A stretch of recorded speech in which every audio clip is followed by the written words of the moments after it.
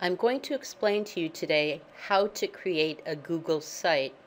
Students in the Hartford School District will be using Google Sites to create online portfolios, so it's important that we all understand how to create a site and how various functions of sites operate.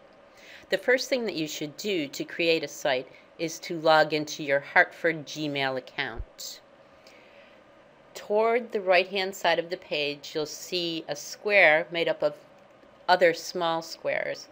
This replaces the black menu bar that used to stretch across the top of your Gmail inbox.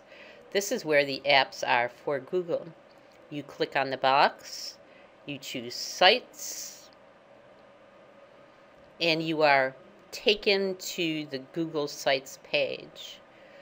We are going to create a site today, so we go over to the left, click on the red Create button, and choose Blank Template. Give your site a name. If you notice, once you give it a name, you have a custom URL created by Google. You can select a theme. Themes are colors and various font sizes, that sort of thing. Don't be afraid to choose one now. You can always change it later if you don't like it. So I'm just going to choose Terra Water and go up to the top and click Create.